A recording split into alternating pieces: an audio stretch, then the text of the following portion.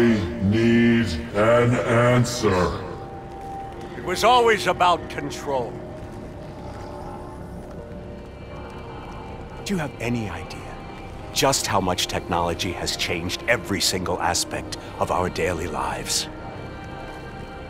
You can't begin to imagine the countless strains of research and development we had to watch over for the betterment and safety of the human race. Every new gimmick and gadget that was embraced by the public, each one presented new ways for our enemies to compromise our security. Society doesn't just happen. The people need to be protected. If the only way to prevent future attacks is to monitor the thoughts and desires of the population, then the choice is obvious. We need to know who our enemies are and what they are planning. That is how we save lives.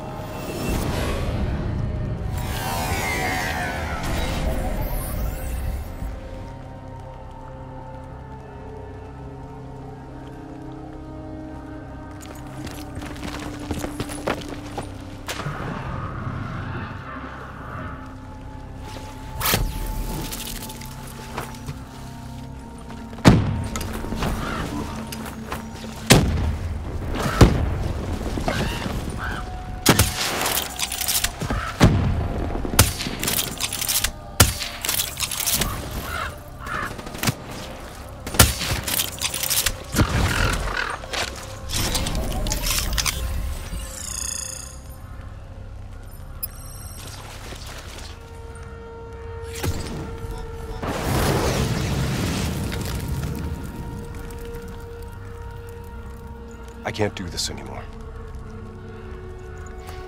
You're going down a path that I can't follow. This is as far as I go. I lost you a long time ago, Hendricks.